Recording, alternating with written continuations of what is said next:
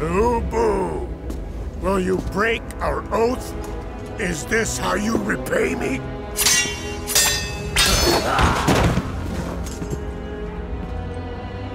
Our oath?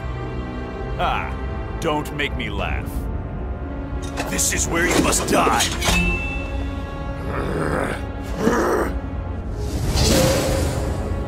You damn minx! You planned this, didn't you?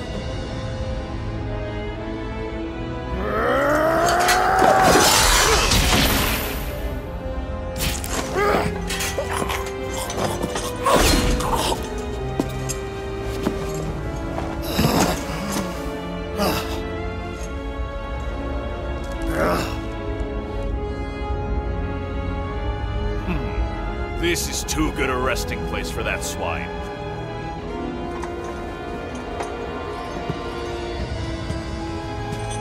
From now on, I walk the path I choose to walk.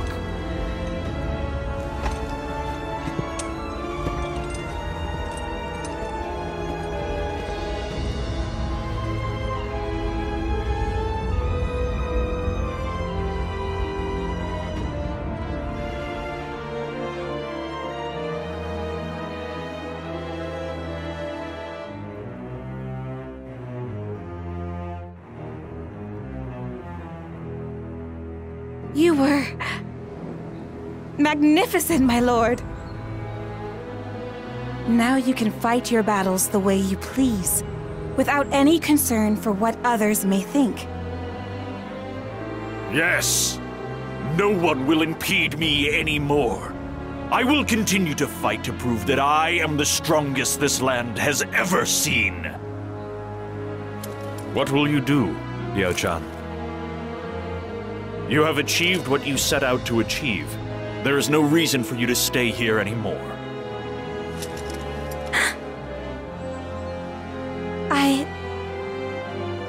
You do not need to answer, if you do not want to. If I have eased even a little of your suffering, then I am satisfied with that. Lord Lu Bu.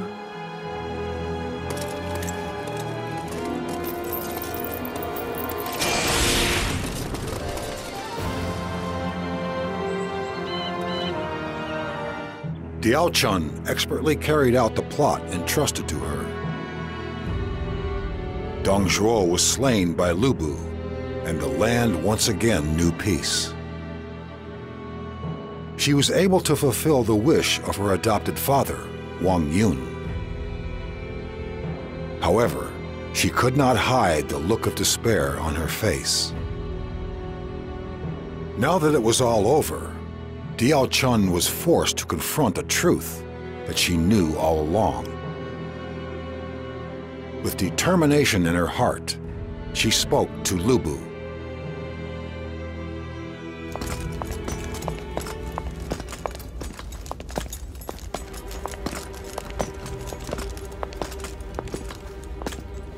Master Lu Bu. This is as far as I will go.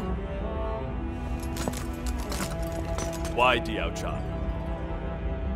We're only just getting started.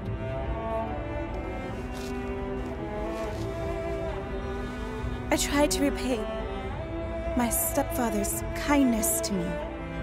I was the poison he sent. I am not someone you should have at your side. Even though that is what I wish?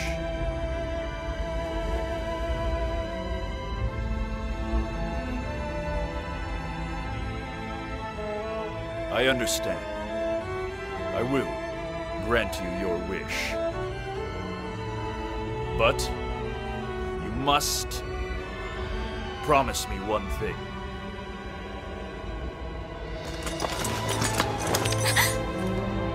Live. Live as yourself, not as poison. Not as your father's pawn. Farewell, Diao Chan.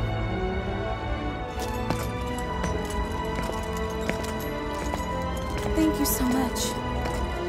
Lord Lubu. I shall continue to live. My heart is with yours forever.